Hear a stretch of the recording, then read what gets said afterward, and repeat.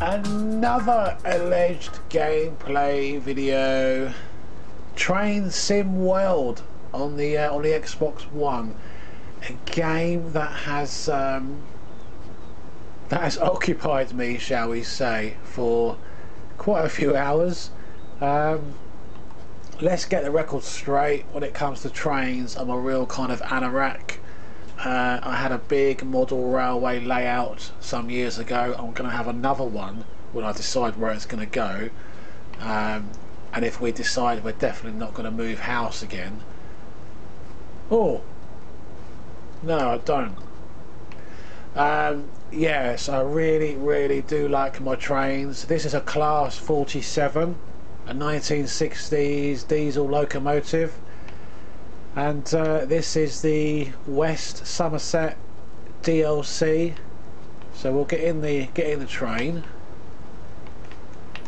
Try to. Alright, so for some reason I've got to have this co-driver with me. I don't know why. It's kind of annoying. But let's get this thing moving at least. There's so much to do. It really is a simulator in that sense. So we need to aim forward, and we're going to need to remove the brakes. There we go, and a little bit of power. 15% throttle. Are you going to move? A little bit more, 25%, 27%. There we go. Here we go. You can have an external view as well.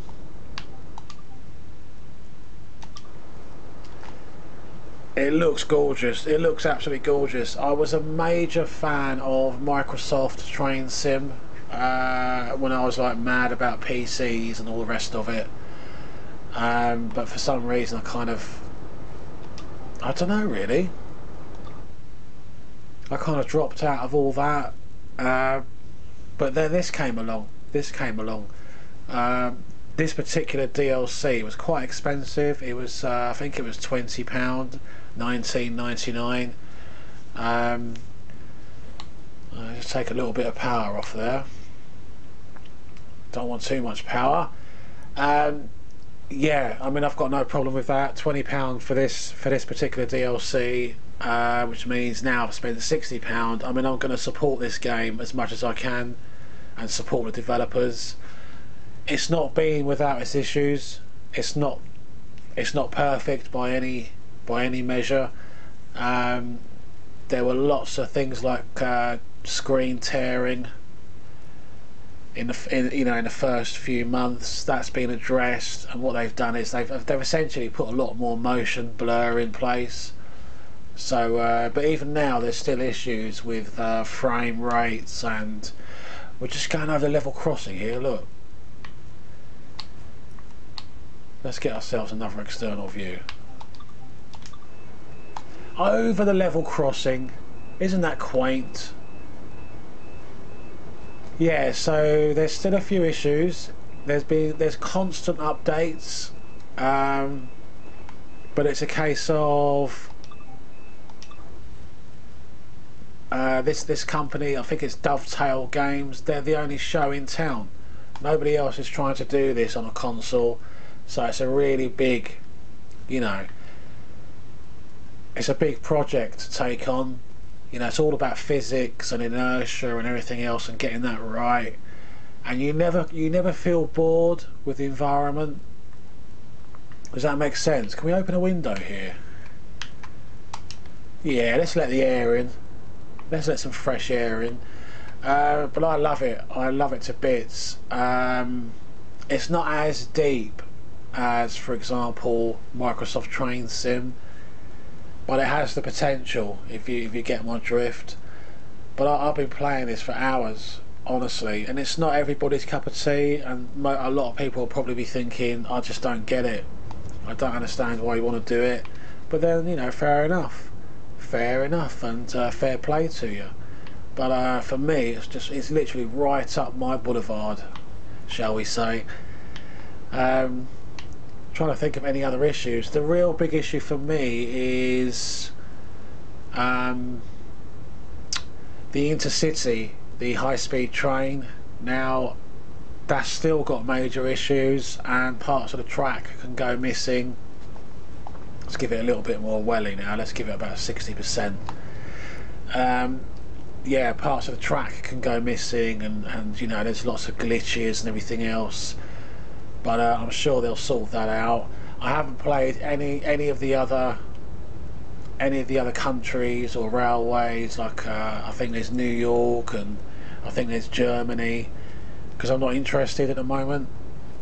You know, it's taking enough time just to get these done. And I like the way they've done it. They've put in a proper timetable, so you can run a whole 24-hour timetable. You can dip in or dip out of it.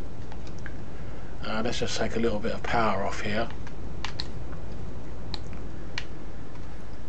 Yeah, you can dip in and dip out of the timetable and do little runs, everything else.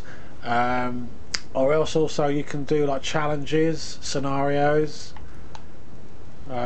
So for example, you know, an engine may break down on a main line and you've got to pick it up, or it might be really bad weather.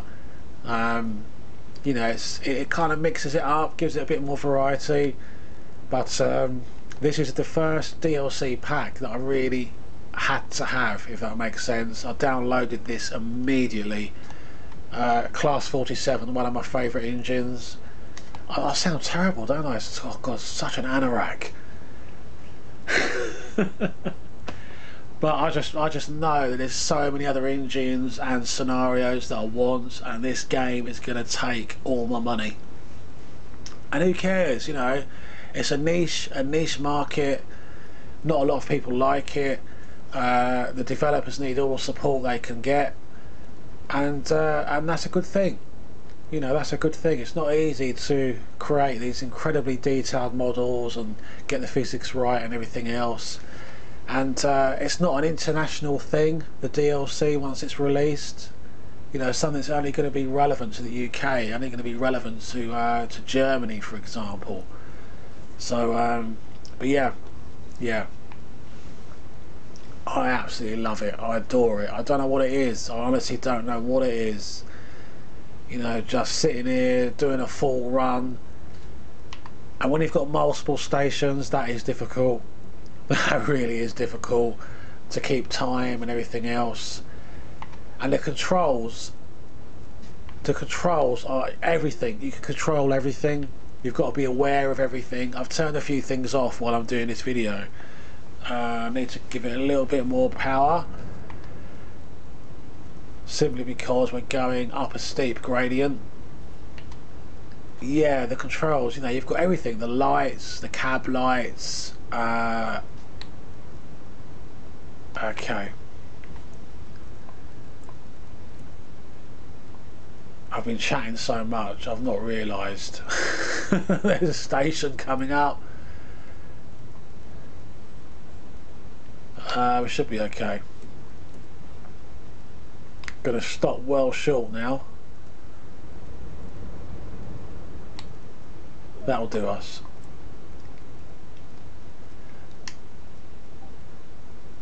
Unlock the right, and there you go. I'm going to leave it there because there's so much for me to talk about. It's obvious that I really like it. Everyone's getting in and out of the train. I'm having a look around, seeing everything's okay. I just love it. So you guys take care, and I'll see you soon. Bye bye.